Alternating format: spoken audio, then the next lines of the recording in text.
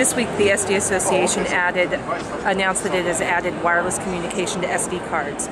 So what you're essentially doing is making your cameras and video cameras wireless like the rest of the devices in your life. So by adding a wireless LAN SD card to your camera or video camera, you can now transfer pictures without cables and without removing a card and transferring it physically.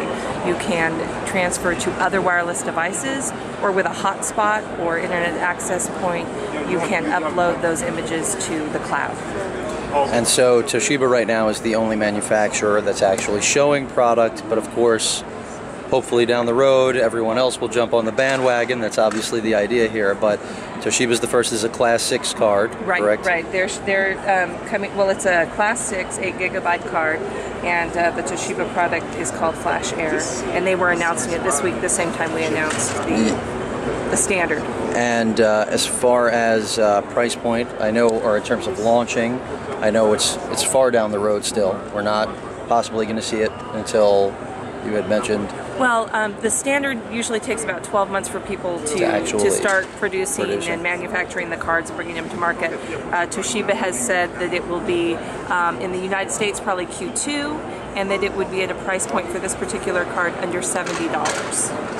And but other manufacturers will come along as well, and they may present different sizes, speeds, and Toshiba may present different sizes and speeds. I definitely hope so, because as we were discussing, this is something where, you know, I know professional photographers, home users alike, are looking for wireless solutions, and while there have been a host of them out there, they're far from perfect. And as we've been talking, clearly the SD Consortium has to be the leading partner here to take control of this entire situation and really set the standard. So it's good to see that Toshiba's been aggressive enough to take the lead, and certainly exciting, I know, for any of the amateur or professional photographers out there.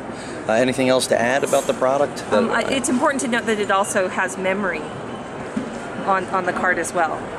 You know, SD slot has been used in the past for other uses, including Wi-Fi, but this puts the card and the Wi-Fi together. Yeah, no. Okay. Appreciate your time, and thanks for showing us what I think is certainly going to change the SD industry without question, and can't wait to get one on my product, in my cameras, of course, for daily use, also for professional use. So thanks again for your time. Thank you.